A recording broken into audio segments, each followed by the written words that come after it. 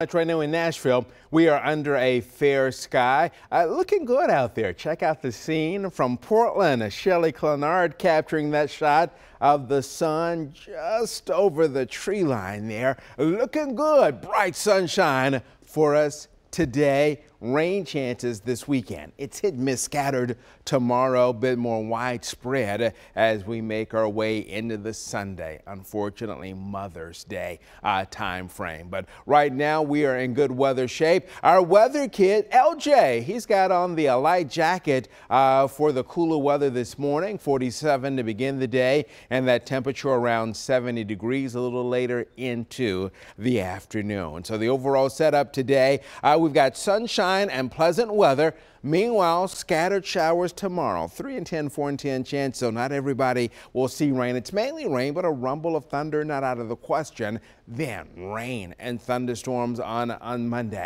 Sunday.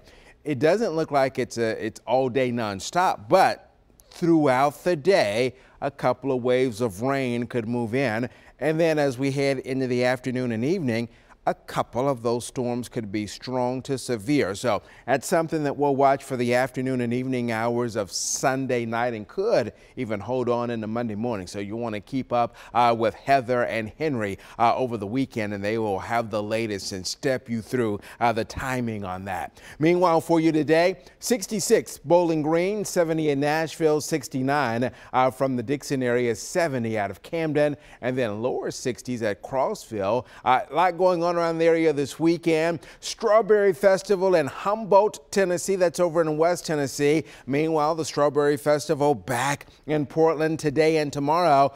Parade is for tomorrow. I mentioned this earlier. They shared a great recipe for strawberry cobbler on Talk of the Town yesterday. Go to the website at newschannel5.com if you want to try that out. The Renaissance Festival is back.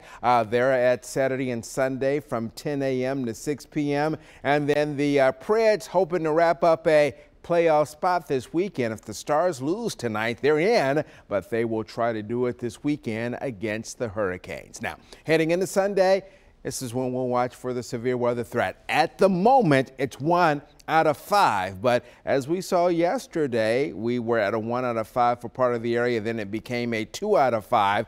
So stay weather aware going into Sunday afternoon and Sunday evening. Here's exact track for Saturday. Mostly cloudy, a lot going on. You've got graduations happening out there. Trevecca, Vandy, Lipscomb, I think Lipscomb, but Austin, MTSU. While some are indoors, people want to be out and take some pictures, so they'll be keeping an eye on that. Nashville Soccer Club, they've got a game tomorrow at 12:30. So they're keeping an eye to the sky for this. Again, mainly showers. And then as we head into Saturday night, any rain out there with that system pulls out. But then heading into Sunday, here we go. Couple of waves of rain moving across the area. So scattered showers, scattered thunderstorms in association with this. And then as we head into Sunday night and Monday, this begins to pull out. So improving weather for Monday afternoon. How much rain is on the way now? Notice by tomorrow evening, the amounts are light, so it's kind of spotty out there, but then those amounts begin to pick up as we head into Sunday.